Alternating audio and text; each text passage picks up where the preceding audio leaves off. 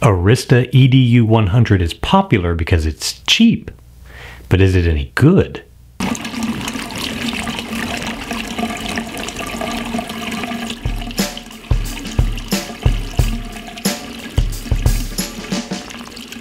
I wanted to do some more film comparisons to Tri-X like I began earlier in the year.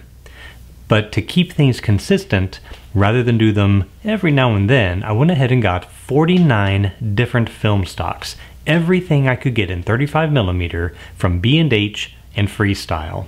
So unless they were out of stock, I got a roll of it.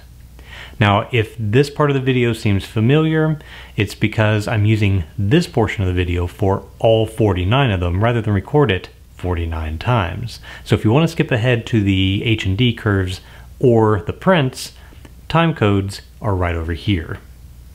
For those of you that haven't seen this part of the video before, here's what I've done. So I wanted to use each film with the exact same shot, which is a headshot of me with a Kodak Gray Card Plus, which happens to have a red, blue, and green patch, a cyan, magenta, yellow patch, and then a dark and a neutral flesh tone.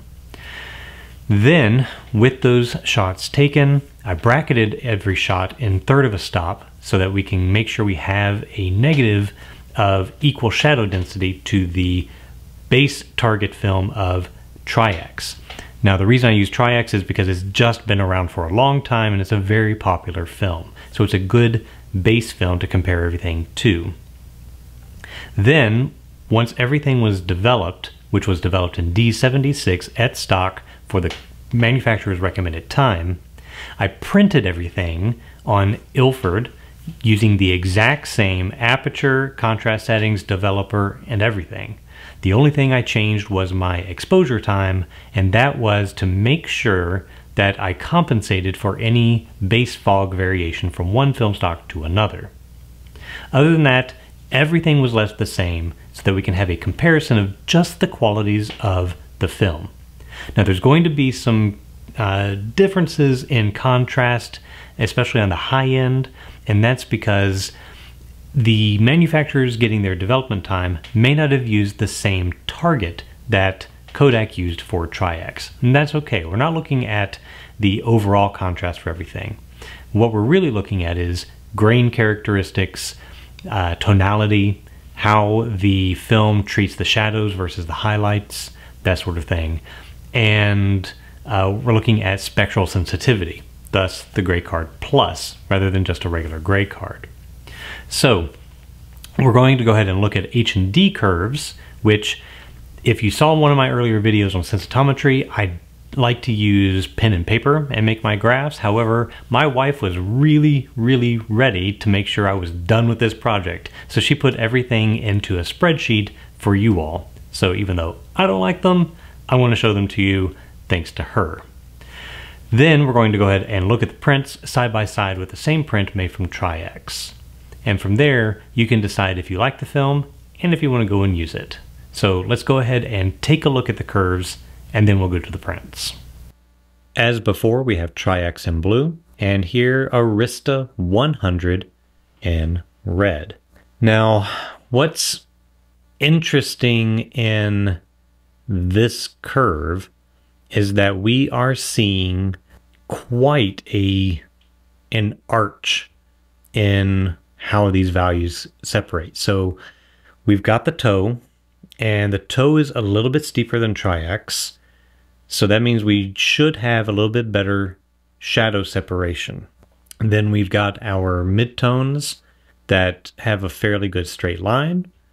And then we go up into this slow kind of flattening of a shoulder at the top, which is a little weird. We've not really seen that.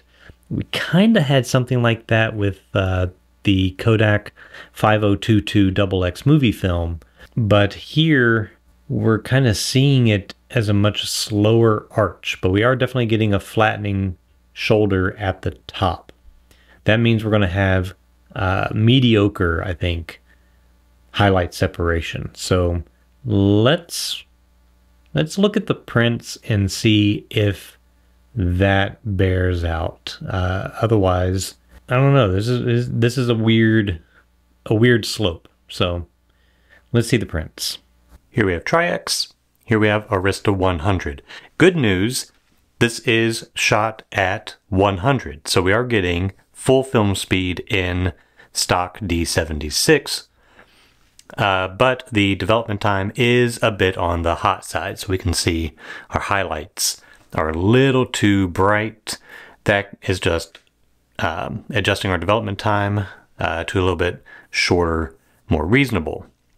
Now, immediately we can see that our spectrum response here is just about exactly the same as it is over here with Tri-X. We have even tones down the right column and the left column.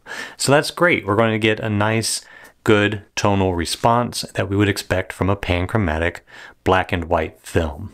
Okay, let's go ahead and zoom in, because there's not a whole lot to say here other than that. Since we're getting about the same color response, we're getting pretty much the same tonality on the larger scale. Let's zoom in and take a closer look at the fine details and the grain structure. Now that we're up close, we can see the grain structure side by side.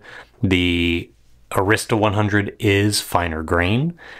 The tonality seems pretty on par, but what I am noticing, if I look at the highlights right under my eye in the shadow, it does not seem quite as crisp. Now, I've gone through the whole print and looked to see if we misfocused on the eye. We're going to get into the collar here in a moment to see if we're focused on the same point. But on this first section, it looks like, while we're finer grain, we're a bit softer grain. Let's go ahead and look at the shoulder, the first shoulder, and see what it relates to there. Here in this section, we can see the grain structure against the dark part of my shoulder here compared, and it is finer grain. We can see some of the collar. It seems to pick up the detail pretty good, but again, it just doesn't seem as sharp in some regard. Let's go to the other shoulder. Okay, so now we're looking at the fuzzy edge of the other shoulder against the background. The stitching is a little blown out, so it's hard to see the detail in the stitching there, but if we look at the ribbed collar of the shirt, it's just not as sharp. It seems to be in focus, so I don't believe it's a matter of camera misfocusing, because it seems to be sharpest on the collar, since we do have shallowed up the field, but it's fairly clear that the front of the shirt, about right in the center of the picture, or the frame here, is at the sharpest point of the autofocus. But for some reason, it just does not seem as sharp. All right, here we are looking at the face. Again, detail is there. We can see the pores in my skin, kind of in the midtones of the forehead. We can see the hairs on my temple and so forth. It's just not as sharp as it should be. So somewhere in there should be sharp. I've got my ear on the left side, my eye in the middle, my nose on the right. Somewhere that depth of field should have hit it sharp. And I'm just not getting that. It looks like I'm getting as sharp or as in focus as the other film. It's just not a sharp film compared to Tri-X. It's still a good film, it's still pretty fine grain.